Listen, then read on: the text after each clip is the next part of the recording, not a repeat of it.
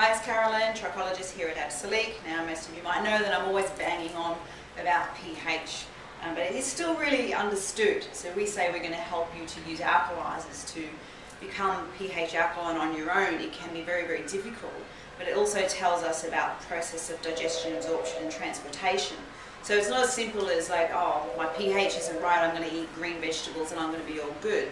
The human body accumulates things throughout your lifetime, so each of us have our own immune system that's unique, and also been exposed to different things that may or may not have accumulated in the body. So we use alkalizers to assist. So the particular one that we use to ensure that we're getting the absorption of the nutrients, because if you don't have the right zone, then the nutrients that we're trying to give you could actually be eliminated and the body doesn't absorb them, which is a total waste of money and time. So we're using the Modia Green Key. Now, it's really important that you understand it's not just a green drink, it's all about the ingredients. The ingredients need to be pure. Okay, so all of these are being checked. So we know that this creates the alkaline environment.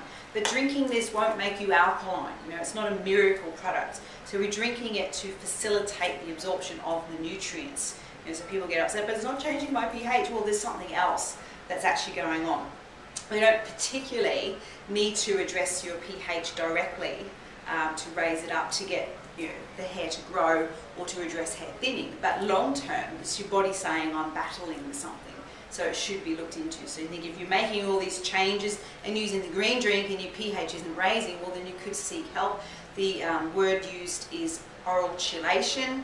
But normally we get the hair loss treatments underway, show you results, and then you can look further into it. Generally, we work with naturopaths and things like that to help with that, but it's a personal choice. We also use the acid buffer, of a night time, and again, it's to push the body into the zone, but it's not going to make you alkaline on your own. So they're not miracle products. As I said, making changes is great, but sometimes we might need to seek further help. So don't think just alkalizers are going to do everything for you. And the other thing is make sure you use pure products. You don't want to be using an alkalizer that's loaded with chemicals because it's not organic. So always really clearly read the labels or use one we trust, which is the Modia. Okay, thank you so much.